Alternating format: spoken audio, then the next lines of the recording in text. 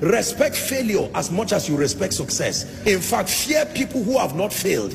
They are too innocent to counsel you.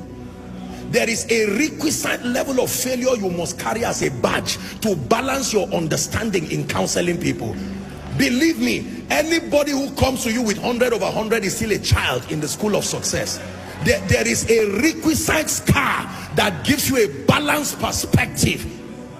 Have you failed enough to be able to talk to me? Don't tell me all the stories. I just prayed and the person was healed. I just spoke and they gave me an auditorium. You are not the person to counsel me.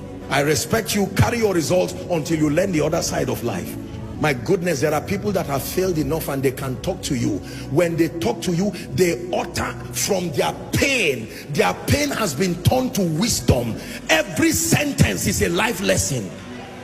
A woman who tells you, I have been barren for 10 years. Now God been barren for 10 years. Now God gave me 3 sets of twins. Forget the twins and learn wisdom. Don't just respect crowns, respect scars.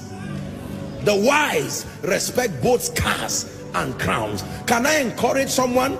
Your failure is still an asset. Don't throw it, archive it. It will be one of the qualifiers for your speaking to people tomorrow. Apostle, I have cried, I have failed in life. I know what it means to be an irresponsible father. Don't throw that experience, archive it. One day you will use from that wisdom and mentor an arrogant young man who thinks life is so easy.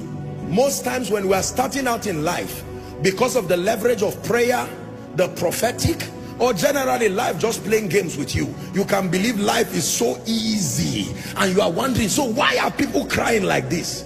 I just got married and 3 months it's been so rosy.